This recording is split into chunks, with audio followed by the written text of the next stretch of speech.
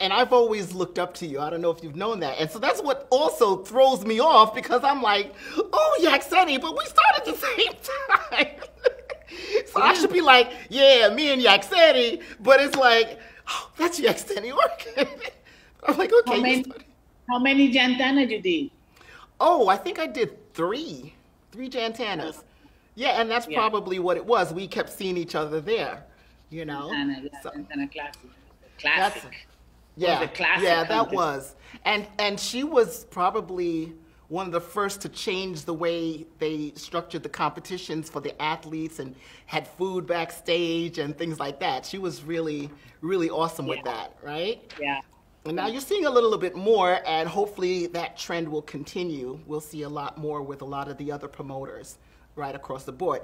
And since you mentioned the Wings of Strength, I've heard, and I've never competed in any of their shows, but I heard they really treat the athletes well, too. Yeah, very well. Yeah. Totally different than before. Yeah. Ed and Betty Pariso. Yeah, the promoters really good. Really good. They put us as a first place, you know, always. Yeah. First, the women's bodybuilding. You know, before we always stay in the, you know, in the little corner, you know, right there. Right. Yeah, no, it's true. Yeah. It's true.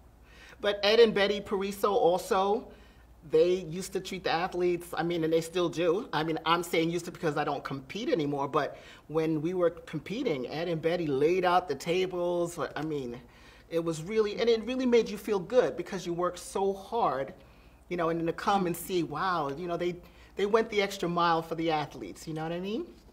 Yes, yes. Right, yeah. So, the reason for coming back? It's because they putting back the Olympia on stage.